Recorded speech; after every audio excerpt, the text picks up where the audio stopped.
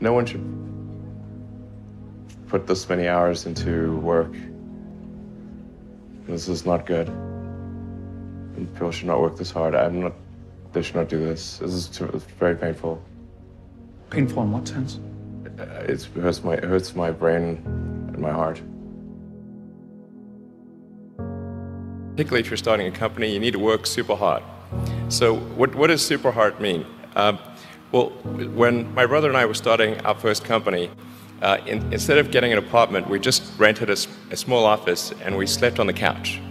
And we showered at the YMCA, and we're so hot up we had just one computer. So the website was up during the day, and I was coding at night, 7 days a week, all the time. And I sort of briefly had a girlfriend in that period, and in order to be with me, she had to sleep in the office. So work hard, like, I mean, every waking hour. That's the thing I would say, particularly if you're starting a company. And I mean, if you do simple math, you say like, okay, if somebody else is working 50 hours and you're working 100, you'll get twice as much done in the course of a year as the other company. Just work like hell. I mean, you just have to put in, 80 to 100 hour weeks every week. And then a lot of work. All those things improve the odds of success. I mean, if other people are putting in 40-hour work weeks and you're putting in 100-hour work weeks, then even if you're doing the same thing, you know that in 1 year you will achieve what they achieve. You will achieve in 4 months what it takes them a year to achieve. What was your biggest failure, and how did it change you? We almost did die at SpaceX, actually. So I budgeted for 3 flights. I mean, technically, I did have a plan where I had the money from PayPal. I had like about 180 million from PayPal. And I thought, I'll allocate half of that to SpaceX and Tesla and Solar City, and that should be fine. I'll have 90 million, like, just lots, But then what happened is things cost more and took longer than I thought. So I had a choice of either put the rest of the money in or the companies are going to die. And it's like, so I ended up putting all the money in and borrowing money for rent from friends. 2008 was brutal. 2008 we had the 3rd consecutive failure of the Falcon 1 rocket for SpaceX. Tesla almost went bankrupt. We closed our financing round 6 p.m. Christmas Eve 2008. It was the last hour of the last day that it was possible. We would have gone bankrupt 2 days after Christmas otherwise. SpaceX is alive by the skin of its teeth, so is Tesla. If things had just gone a little bit the other way, both companies would be dead. And I like, one of the most difficult choices I've ever faced in life was in 2008. I think I had maybe $30 million left, or $30 or $40 million left in 2008. And I had 2 choices. I could put it all into one company, and then the other company would definitely die, or split it between the 2 companies. But if I split it between the 2 companies, then both might die. And when you put your blood, sweat, and tears into creating something, or building something, it's like a child. And so it's like, which one am I going to let one starve to death? I couldn't bring myself to do it, so I split the money between the 2. Fortunately, thank goodness, they both came through. Tesla really faced a severe threat of death due to the Model 3 production ramp. Essentially, the company was bleeding money like crazy, and just if we didn't solve these problems in a very short period of time, we would die. And it was extremely difficult to solve them. How close to death did you come? Within single-digit weeks. 22 hours a day, or like how many hours? Just working, so 7 days a week, sleeping in the factory. I worked in the paint shop, general assembly, body shop. You ever worry about yourself imploding, like it's just too much? Absolutely. I think failure is bad. I don't think it's good. But if something's important enough, then you do it even though the risk of failure is high. Were you a little naive when you thought, I can easily build an electric car and a rocket? I didn't think it would be easy. Like I said, I thought they would probably fail. But you know, like creating a company is almost like having a child. So it's sort of like, how do you say your child should not have food? So once you have the company, you have to feed it and nurse it, and take care of it, even if it ruins you. Yeah.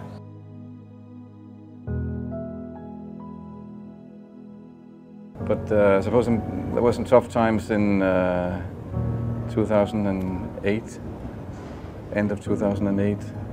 How did you get through that period of crisis? Yeah. Can we just break for a second? Sure, of course. Yeah. You want to wait a little while? Man, I sure hope it was worth it. Sure hope so. Pardon me? Sure hope it was worth it. Well, there's a ton of failures along the way, that's for sure. Like I said, as I said, for SpaceX, the first 3 launches failed. And we're just barely able to scrape together enough parts and money to do the 4th launch. If that 4th launch had failed, we would have been dead. So multiple failures along the way. I tried very hard to get the right expertise in for SpaceX. I tried hard to find a great chief engineer for the rocket, but the good chief engineers wouldn't join, and the bad ones, well, there was no point in hiring them. So I ended up being chief engineer of the rocket. So if I could have found somebody better, then we would have maybe had less than 3 failures. When you had that 3rd failure in a row, did you think, I need to pack this in? Never. Why not? I don't ever give up. I mean, I'd have to be dead or completely incapacitated. You know, there are American heroes who don't like this idea. Neil Armstrong, Gene Cernan have both testified against commercial spaceflight and the way that you're developing it, and I wonder what you think of that. I was very sad to see that, because those guys are, those guys are heroes of mine, so it's really tough. You know, I wish they would come and visit and see the hardware that we're doing here. And I think that would change their mind.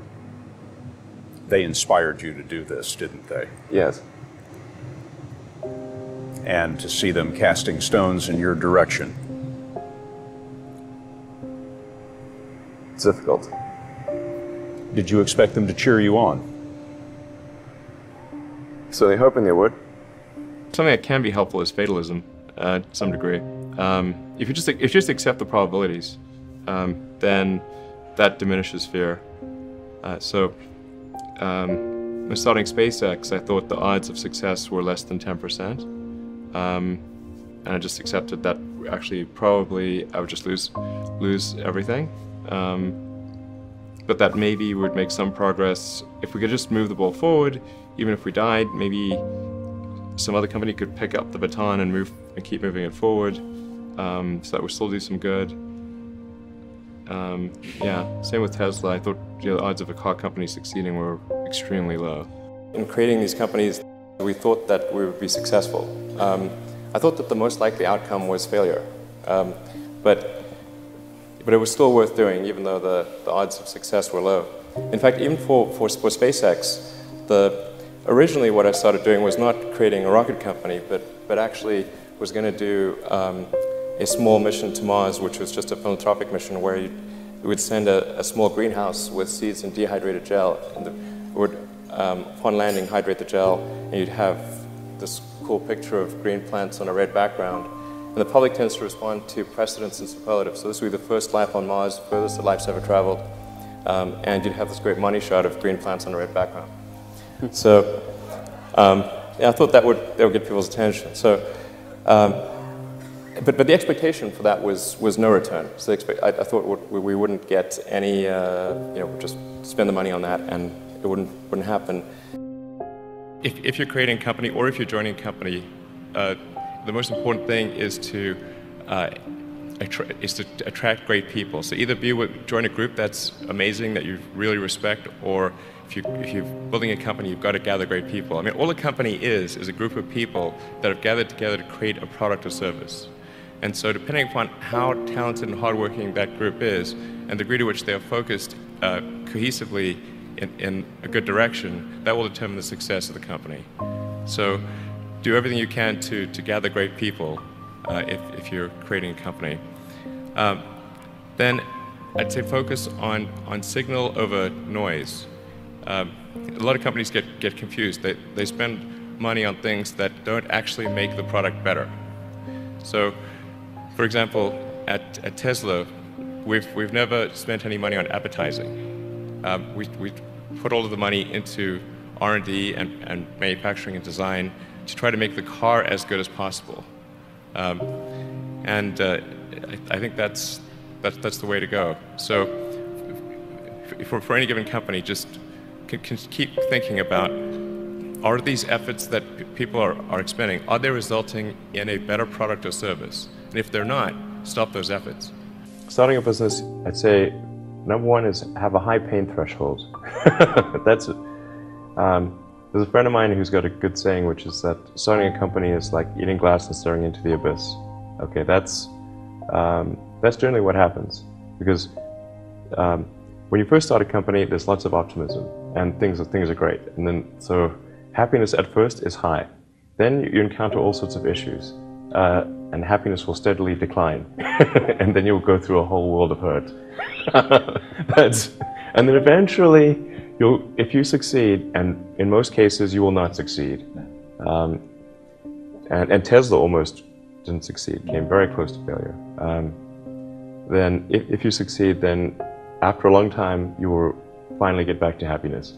You've got to make sure that whatever you're doing is a great product or service. It has to be really great. And I go back to what I was saying earlier, where if you're a new company, I mean, unless it's like some new industry or new market, that if it's an untapped market, then you have more ability to,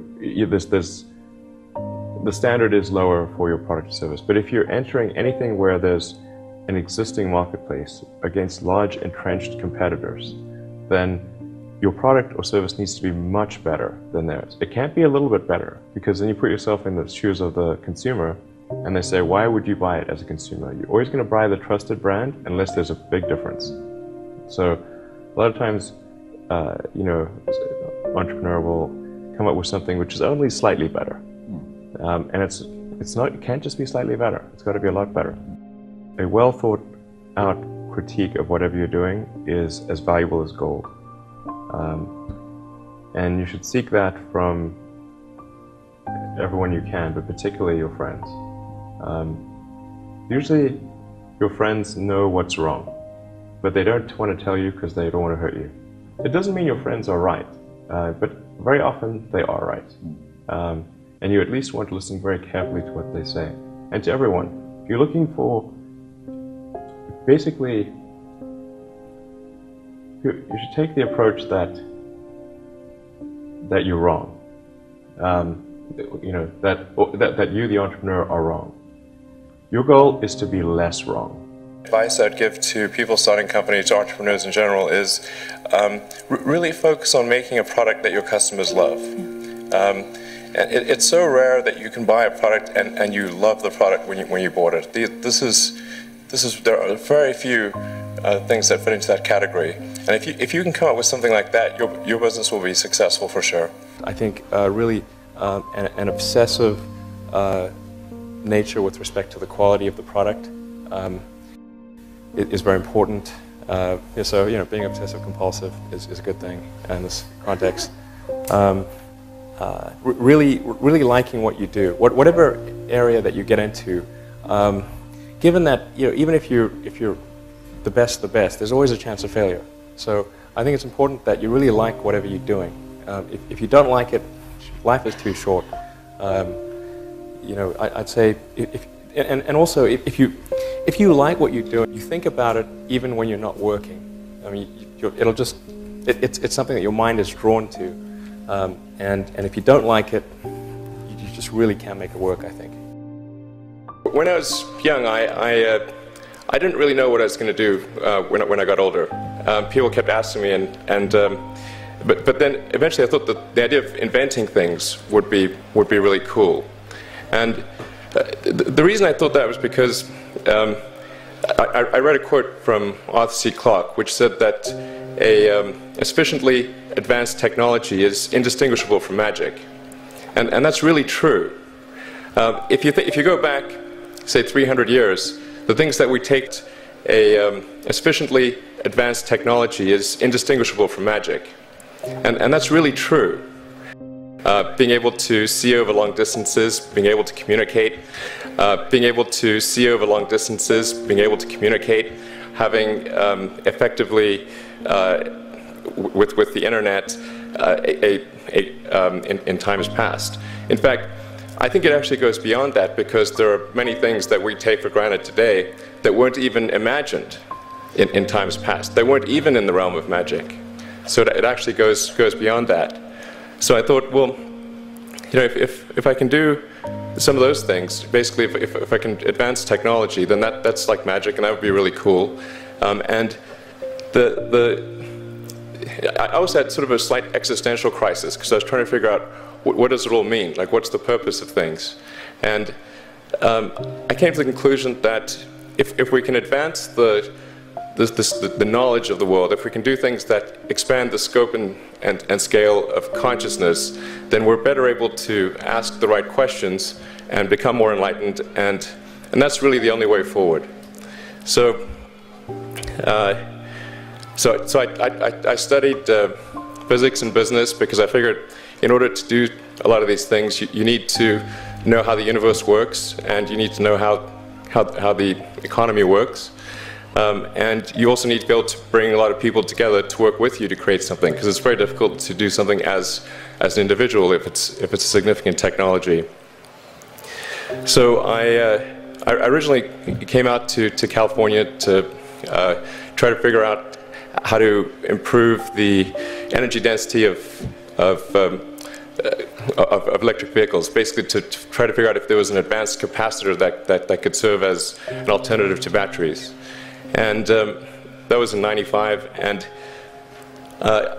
that's also when the internet started to happen. And I thought, well, I can either pursue this technology where success may not be one of the possible outcomes, which is always tricky, or participate in the internet and be part of it. And I think maybe it's helpful to say one of the things that was important then in the creation of PayPal was kind of how it started, because initially the initial thought was with PayPal was to create an agglomeration of financial services, so to have one place where all of your financial services needs would be seamlessly integrated and work smoothly. And then we had like a little feature which was to do email payments.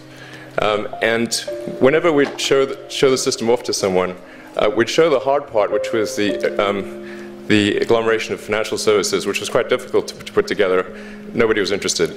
Then we'd show people email payments, which was actually quite easy, and everybody was interested. So we focused on email payments and really try to make that work, and that's what really got things to take off.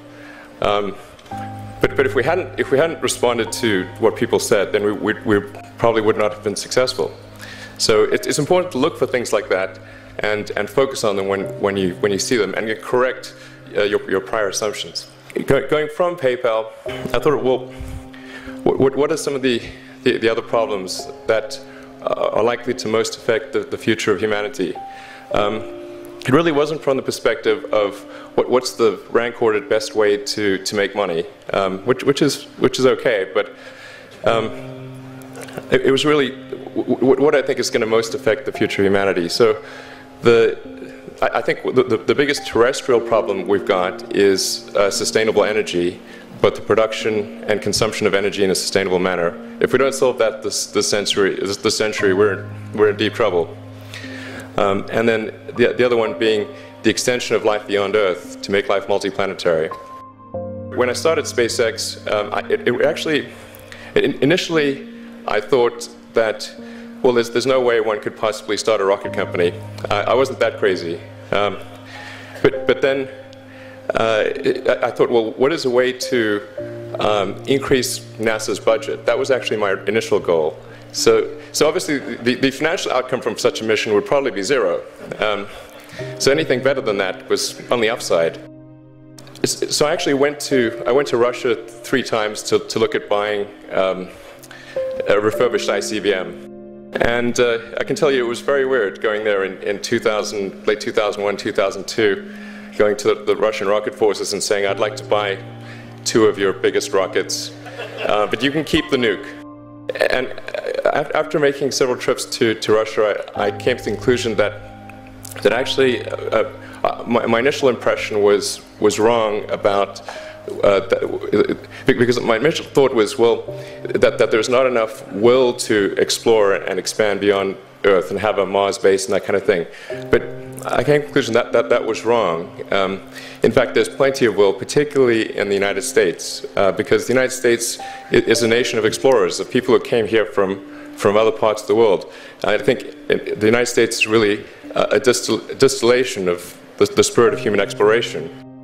So after my 3rd trip, I said, okay, well, what we really need to do here is try to solve the space transport problem, and started SpaceX. This was against the advice of pretty much everyone I talked to. One friend made me sit down and watch a bunch of videos of rockets blowing up. Let me tell you, he wasn't far wrong.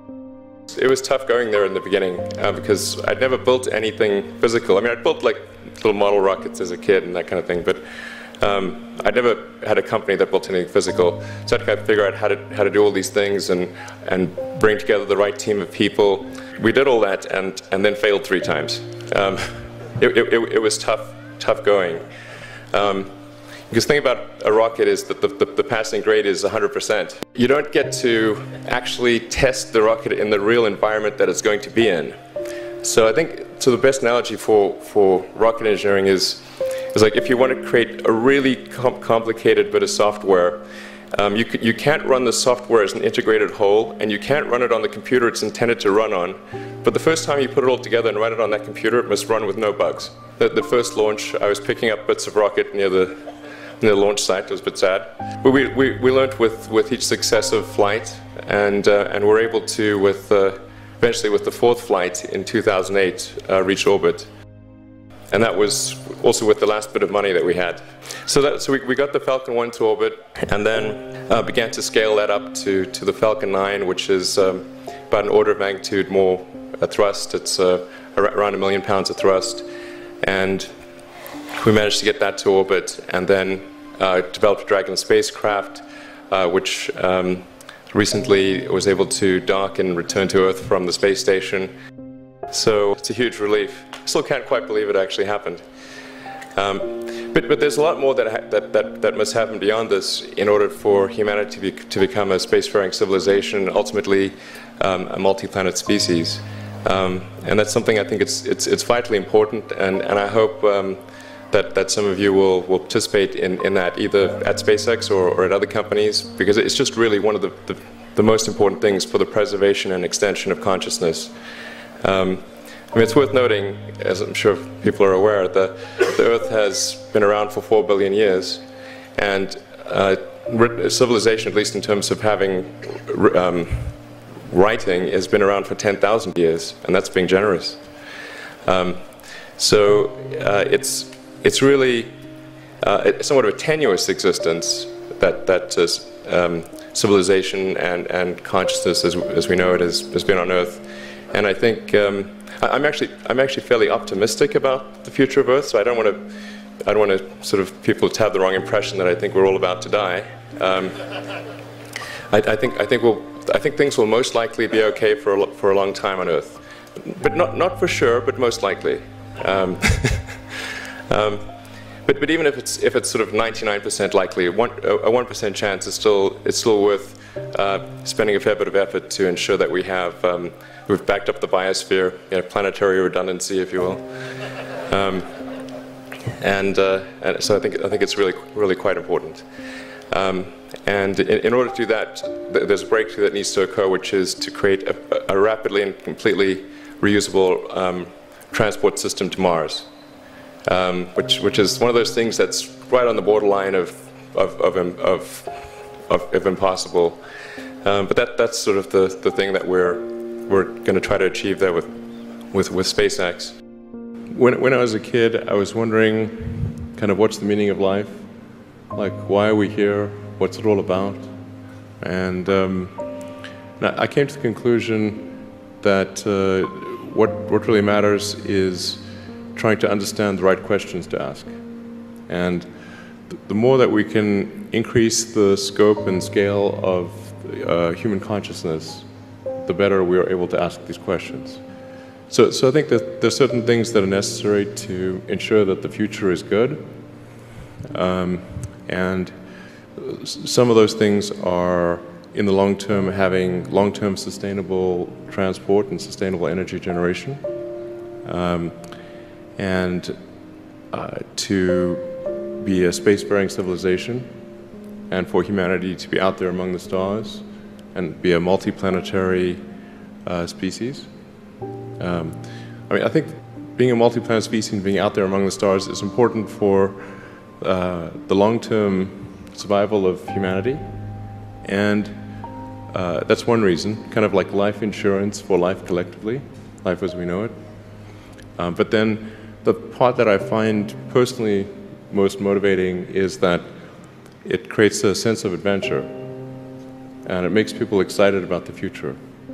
And if you consider two futures, one where we are forever confined to Earth until eventually something terrible happens, or another future where we are out there on many planets, maybe even going beyond the solar system, I think that second version is incredibly exciting and inspiring, and there need to be reasons to get up in the morning. You know, life can't just be about solving problems.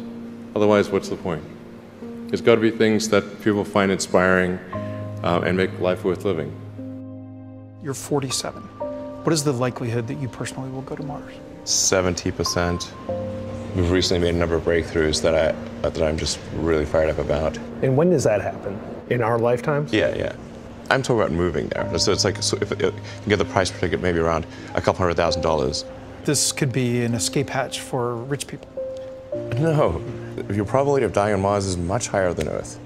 Really, the app of going to Mars would be like Shackleton's app of going to the Antarctic. It's going to be hard. There's a good chance of death. Going in a little can through deep space. You might land successfully. Once you land successfully, there will be you'll be working non-stop to build the base. So there's not much time for leisure. And once you get there, even after doing all this, it's a very harsh environment, so there's a good chance you die there. We think you can come back, but we're not sure. Now, does that sound like an escape hatch for rich people? And yet you would unhesitatingly go. You know, there's lots of people that climb mountains. You know, why do they climb mountains? Because people die on Mount Everest all the time. They like doing it for the challenge. I think that the probable outcome for civilization on Earth is quite good for a long time. But I still think that we should try to extend life beyond Earth and and the thing to do is to establish a base on Mars and and try to make that a self-sustaining base as soon as possible. I don't expect that SpaceX is going to do that sort of single-handedly, but I think we're going to try to advance the technology of space travel to the point where we can at least send some number of people to Mars, which is not currently possible. On the Tesla front, the goal with Tesla was really to try to show that what electric cars can do, because people had the wrong impression. We had to change people's perception of an electric vehicle, because they used to think of it as something that was slow and ugly and had low range, kind of like a golf cart. So that's why we created the Tesla Roadster, to show that you can be fast, attractive, and long range. And it's amazing how even though you can show that something works on paper, and the calculations are very clear, until you actually have the physical object and they can drive it, it doesn't really sink in for people. And so that I think is something worth noting. If you're going to create a company, the first thing you should try to do is create a working prototype. Everything looks great on PowerPoint. you can make anything work on PowerPoint. But if you have an actual demonstration article, even if it's in primitive form, that's much more effective for convincing people. Now is the time to overrule this administration's pledge to mediocrity. Listen, Tesla's a sell. You don't want to own this stock. You shouldn't even rent the darn thing. Why? Because beyond the hype, there's just not much going on here. Tesla still has yet to turn a profit. That'll be a $1.5 billion company with no profit. Its most recent quarter actually lost more money than it did the year before, $1.5 billion, losing more money than the year before. This is a company with limited visibility. You put $90 billion, like 50 years worth of breaks into solar and wind, to Solyndra and Fisker and Tesla and Enter1. I mean, I had a friend who said you don't just pick the winners and losers, you pick the losers. Private enterprise will not ever lead a space frontier. Not because I don't want them to, but my read of history tells me they can't. It's not possible. One of the biggest mistakes people generally make, and I'm guilty of it too, is wishful thinking. Like you want something to be true, even if it isn't true. And so you ignore the things that, you ignore the real truth because of what you want to be true. This is a very difficult trap to avoid. And like I said, it's certainly one that I find myself in having problems with. But if you just take that approach of you're always to some degree wrong, and your goal is to be less wrong, and solicit critical feedback, particularly from friends. Like friends, if somebody loves you, they want the best for you. They don't want to tell you the bad things. So you have to ask them, and say, really, I really do want to know. If you were 22 today, what would the 5 problems that you would think about working on be? Well, first of all, I think if somebody is doing something that is useful to the rest of society, I think that's a good thing. Like, it doesn't have to change the world. Like, if you're doing something that has high value to people, and frankly, even if it's like just a little game or some improvement in photo sharing or something. If it has a small amount of good for a large number of people, I think that's fine. Like, stuff doesn't need to be changed the world just to be good. But in terms of things that I think are most likely to affect the future of humanity, I think AI is probably the single biggest item in the near term that's likely to affect humanity. So it's very important that we have the advent of AI in a good way. That is something that if you could look into the crystal ball and see the future, you would like that outcome, because it is something that could go wrong, as we've talked about many times, and so we really need to make sure it goes right. That's I think AI. Working on AI and making sure it's a great future, that's the most important thing I think right now, the most pressing item. Then obviously anything to do with genetics, if you can actually solve genetic diseases, if you can prevent dementia or Alzheimer's or something like that, with genetic reprogramming, that would be wonderful. So I think this genetics, it might be the sort of second most important item. I think having a high bandwidth interface to the brain, like we're currently bandwidth limited. We have a digital tertiary self in the form of our email capabilities, our computers, phones, applications. We're effectively superhuman, but we're extremely bandwidth constrained in that interface between the cortex and your sort of that tertiary digital form of yourself, and helping solve that bandwidth constraint would be, I think, very important for the future as well. What have you done, or what did you do when you were younger that you think sort of set you up to have a big impact? Well, I think first of all I should say that I did not expect to be involved in all these things. So the 5 things that I thought about at the time in college, so quite a long time ago, 25 years ago.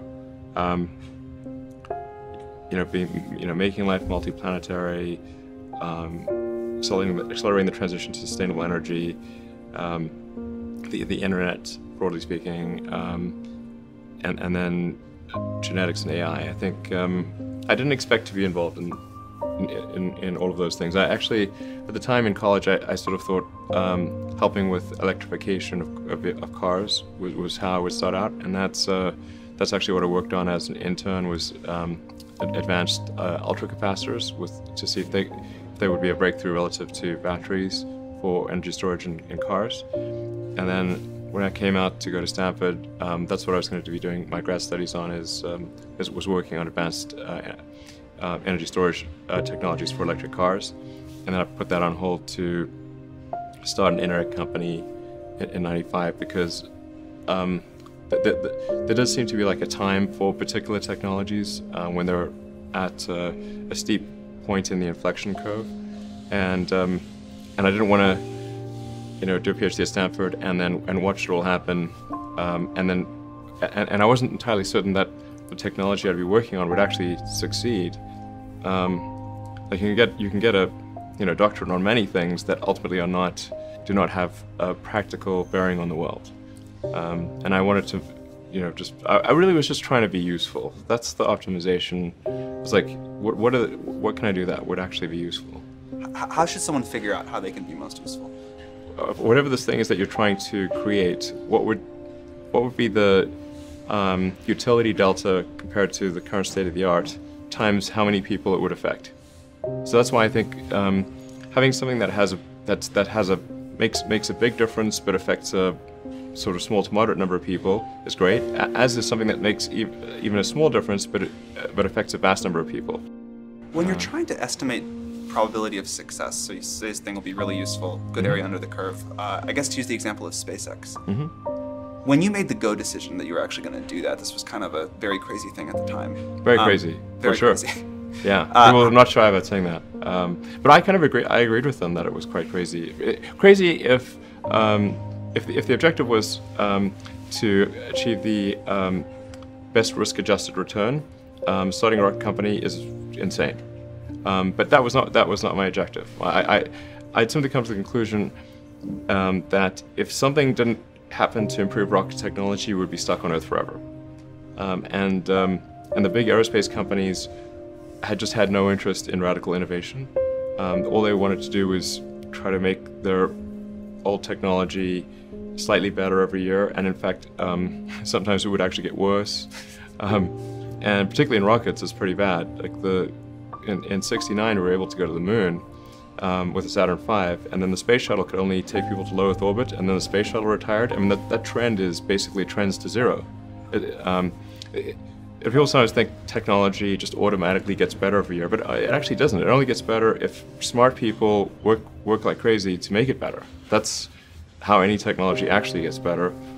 And by itself, technology, if people don't work on it, actually will decline. I mean, you can look at the history of civilizations, many civilizations, and look at, say, ancient Egypt, where they were able to build these incredible pyramids, and then they basically forgot how to build pyramids.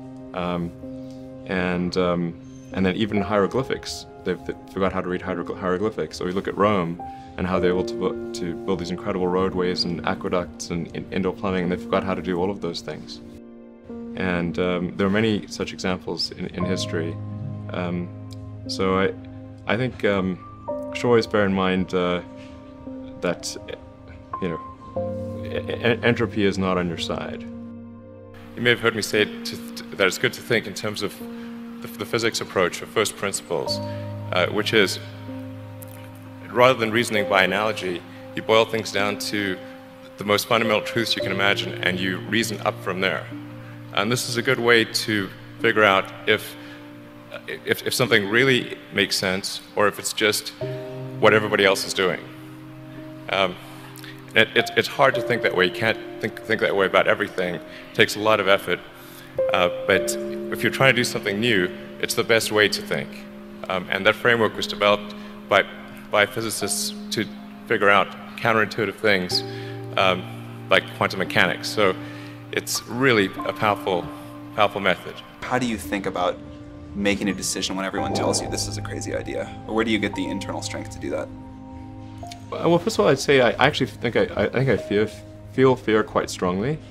So it's not as though I just have the absence of fear. I feel it quite strongly. But there are just times when something is important enough, you believe in it enough, that you do it in spite of the fear. People shouldn't think, well, I feel fear about this and therefore I shouldn't do it. It's normal to feel fear. Like there'd have to be something mentally wrong if you didn't feel fear. If you have an advice to them, young people globally who want to be like Elon Musk, what's your advice to them? I think that probably they shouldn't want to be. You? I think it sounds better than it is. Okay. Yeah, it's not as much fun being me as you'd think. I don't know. You don't think so? No.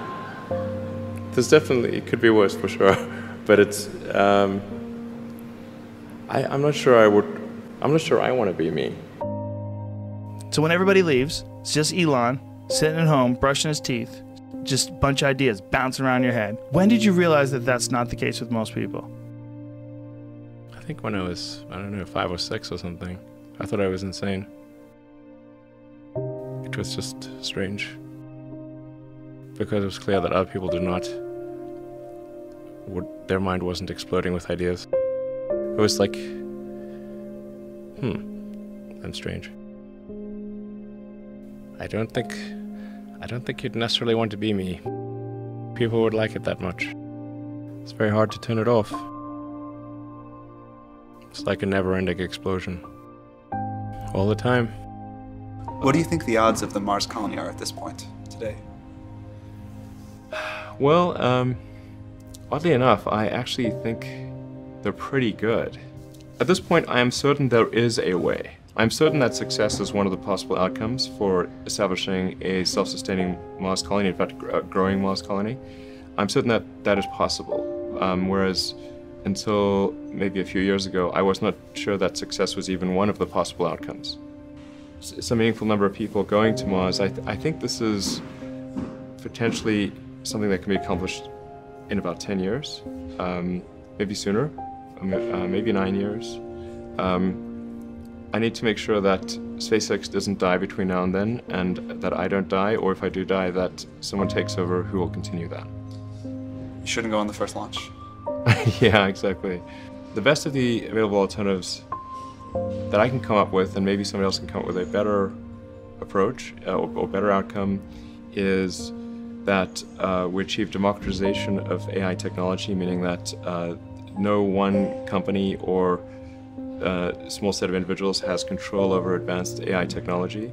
I think that's very dangerous. It could also get stolen by somebody bad, like some evil dictator of a country could send their intelligence agency to go steal it and gain control. It just becomes a very unstable situation, I think, if you've got any incredibly powerful AI. You just don't know who's going to control that. So it's not as though I think that the risk is that the AI would develop a will of its own right off the bat. I think it's more the concern is that someone may use it in a way that is bad, and even if they weren't going to use it in a way that's bad, that somebody could take it from them and use it in a way that's bad. That I think is quite a big danger. So I think we must have democratization of AI technology and make it widely available.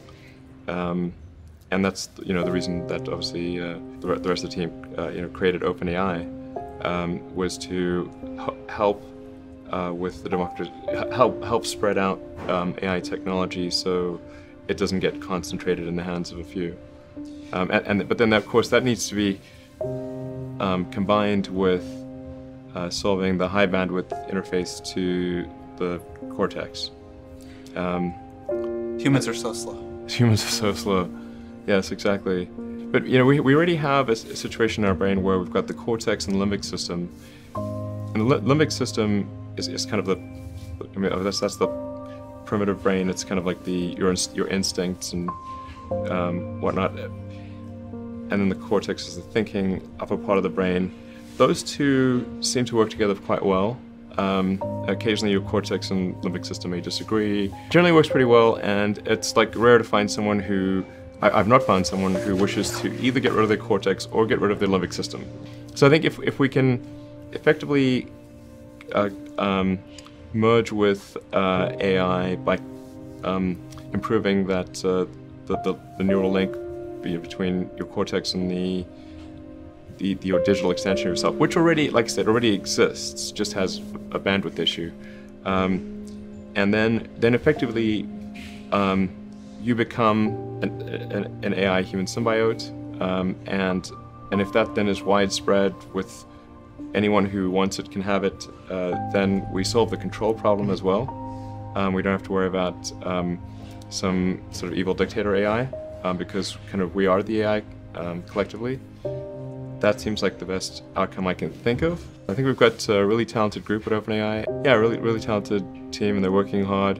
OpenAI is structured as, say, a 501c3 nonprofit, but many nonprofits do not have a sense of urgency. It's fine; they don't have to have a sense of urgency, but OpenAI does.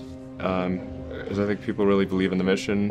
I think it's important, and it's about minimizing the risk of existential harm in the future. And so I think it's going well. I'm pretty impressed with what people are doing and the talent level. And obviously we're always looking for great people to join. When I interview somebody, I really just ask them to tell me the story of their career and what are some of the tougher problems that they dealt with, how they dealt with those, and how they made decisions at key transition points. And usually that's enough for me to get a very good gut feel about someone. And what I'm really looking for is evidence of exceptional ability. So did they face really difficult problems and overcome them?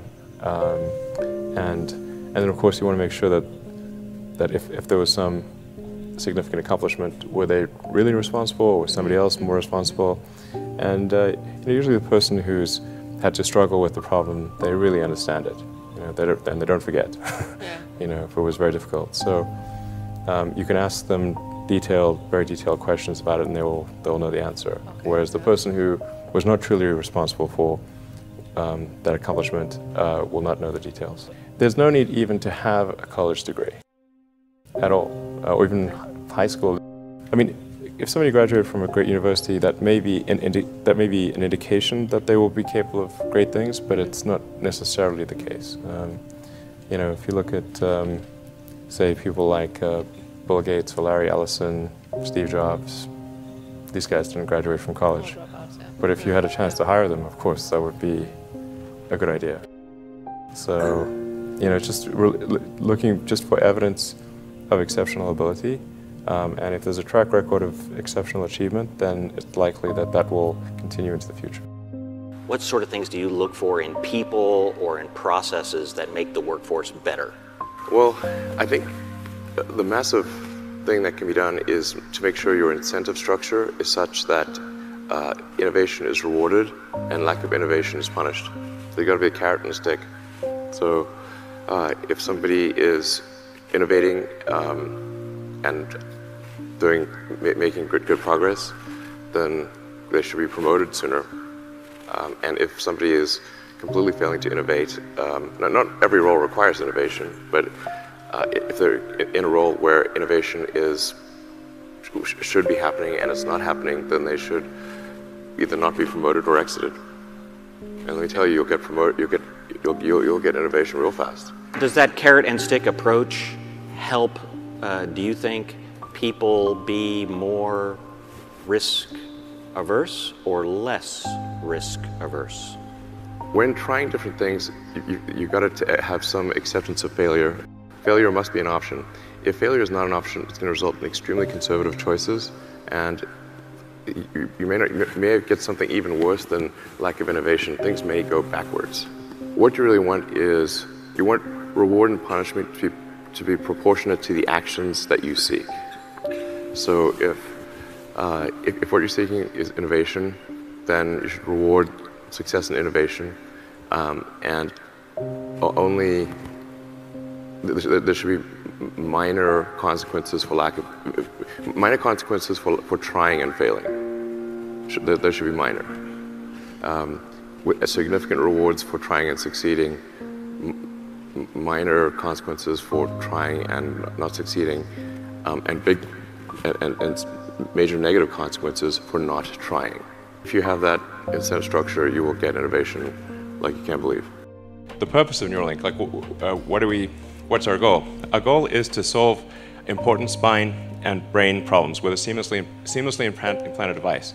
So you want to have a device that you can basically put in your head and feel and look totally normal, but it solves some important problem in your brain or spine. So going into the Neuralink architecture, what we've done over the past year is dramatically simplify the device. So we about a year ago, we had a device which had multiple parts, including a piece that it had to sort of sit behind your ear, and it was complex, and you wouldn't still look totally normal. You'd have a thing behind your ear. So we've simplified this to simply something that is about the size of a large coin, and it goes in your skull, replaces a piece of skull, and the wires then connect within a few centimeters or about an inch away from the device. And this is sort of what it looks like. This is our little device. I mean, frankly, to sort of simplify this, what we're, I mean, it's more complicated than this, but it's, in a lot of ways, it's kind of like a Fitbit in your skull with tiny wires. Our current prototype, version 0.9, has about 1,000 channels, so that's about 100 times better than the next best consumer device that's available. And it's a 23 millimeters by 8 millimeters. It actually fits quite nicely in your skull because your skull is about 10 millimeters thick. So it fits, it goes flush with your skull, it's invisible, and all you can see afterwards is this tiny scar. And if it's under your hair, you can't see it at all. In fact, I could have a Neuralink right now, and you wouldn't know. It's also inductively charged, so it's charged in the same way that you charge a smartwatch or a phone. And so you can use it all day, charge it at night, and have full functionality. So you would really, it would be completely seamless, and yeah, no wires. In terms of getting a link, so that, you need to have the device, a great device, and you also need to have a great robot that puts in the electrodes and does the surgery. So you want the surgery to be as automated and as possible, and the only way you can achieve the level of precision that's needed is with an advanced robot. The link procedure, the installation of a link, done in under an hour. So you can basically go in the morning and leave the hospital in the afternoon. And it can be done without general anesthesia. So this is our surgical robot. And we actually ultimately want this robot to do essentially the entire surgery. So in everything from incision, removing the skull, inserting the electrodes, placing the device, and then closing things up and having you ready to leave. So we want to have a fully automated system. How do you spend your days now? Like what do you allocate most of your time to? My time is mostly split, well, it's split between SpaceX and Tesla, and of course I try to spend it's a part of every week at OpenAI. So I spend basically half a day at OpenAI most weeks, and then I have some OpenAI stuff that happens during the week. I think a lot of people think I must spend a lot of time with media or on businessy things, but actually almost all my time, like 80% of it is spent on engineering and design. So it's developing next generation product. That's 80% of it. I think a lot of people think I'm kind of a business person or something, which is fine. Like business is fine, but but really it's. It's like at SpaceX, Gwynne Shotwell is Chief Operating Officer. She kind of manages legal, finance, sales, and kind of general business activity. And then my time is almost entirely with the engineering team, working on improving the Falcon 9 and the Dragon spacecraft and developing the Mars colonial architecture. And then at Tesla, it's working on the Model 3 and some in the design studio, typically half a day a week, dealing with aesthetics and look and feel things, and then most of the rest of the week is just going through engineering of the car itself, as well as engineering of the factory. Because the biggest epiphany I've had is that what really matters is the machine that builds the machine, the factory, and that is at least 2 orders of magnitude harder than the vehicle itself. What are the scenarios that scare you most? Humanity really is not evolved to think of existential threats in general. We're evolved to think about things that are very close to us, near term, to be upset with other humans, and not to really to think about things that could destroy humanity as a whole. But then in recent decades, just really in the last century, we had nuclear bombs, which could potentially destroy civilization, obviously. We have AI, which could destroy civilization. We have global warming, which could destroy civilization, or at least severely disrupt civilization. Excuse me, how could AI destroy civilization? You know, it would be something the same way that humans destroyed the habitat of primates. I mean, it wouldn't necessarily be destroyed, but we might be relegated to a small corner of the world. When Homo sapiens became much smarter than other primates, it pushed all the other ones into small habitats.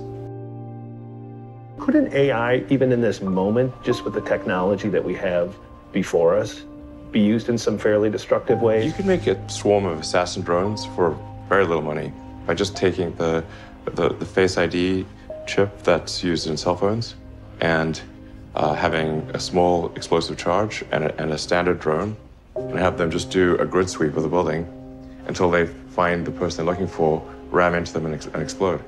You can do that right now. No new technology is needed. Right now. People just think this stuff is of sci-fi novels and movies, and it's so far away. But every time I hear you speak, it's like, well, no, this stuff is sitting. It's right here. Probably a bigger risk than being hunted down by a drone is that AI would be used to make incredibly effective propaganda that would not seem like propaganda. So these are deep fakes. Yeah, influence the direction of society, influence elections. Artificial intelligence just hones the message, looks at the feedback, makes this message slightly better. Within milliseconds, it can adapt its message and shift and react to news. And there's so many social media accounts out there that are not people. Like, how do you know it's a person, not a person?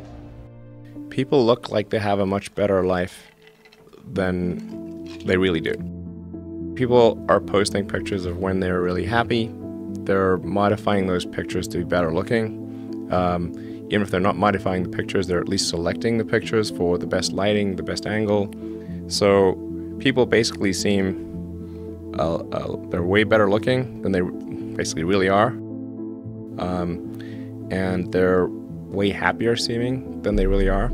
So if you look at everyone on Instagram, you might think, man, there are all these happy, beautiful people, and I'm not that good looking and I'm not happy. So I must suck, you know, and that's gonna make people sad. When in fact, those people you think are super happy, actually not that happy. Some of them are really depressed, they're very sad. Some of the happiest seeming people, actually some of the saddest people in reality. So I think things like that can make people quite sad. This may sound corny, but love is the answer. Wouldn't hurt to have more love in the world. I think people should be nicer to each other and give more credit to others, and don't assume that they're mean until you know they're actually mean. You know, just it's easy to demonize people. You're usually wrong about it. People are nicer than you think. Give people more credit. There's going to be some amount of failure, but you want your net useful output to be maximized. Failure is essentially irrelevant unless it is catastrophic. The final thing I would encourage you to do is, now is the time to take risk. As you get older, your obligations increase. So and once you have a family, you start taking risk not just for yourself, but for your family as well. It gets much harder to do things that might not work out. So now is the time to do that before you have those obligations. So I would encourage you to take risks now. Do something bold. You won't regret it.